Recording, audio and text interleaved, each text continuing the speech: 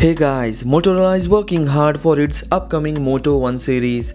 A fresh leak reveals that Motorola is launching a special phone called Motorola One Zoom.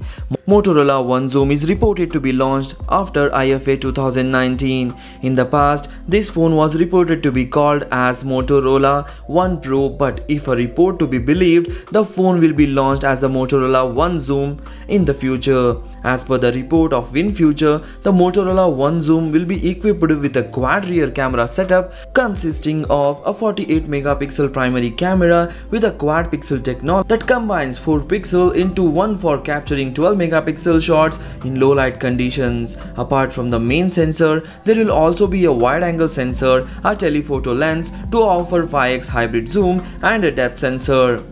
As per the image shared by the website, the phone will sport a water drop style notch up front with minimum bezels on all sides. The rear of the phone shows the quad camera setup at the top in a square shaped format. Below the camera setup, there is a Motorola logo as well.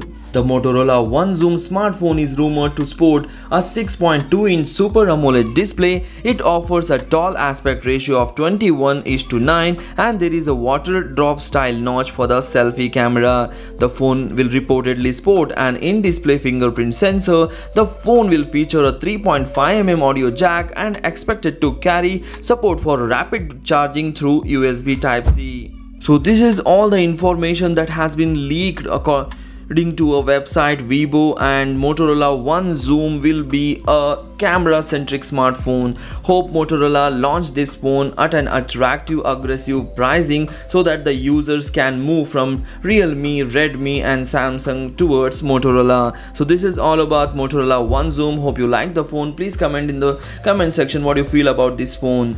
Share this video among your friends. Thanks for watching. Take care. Bye bye.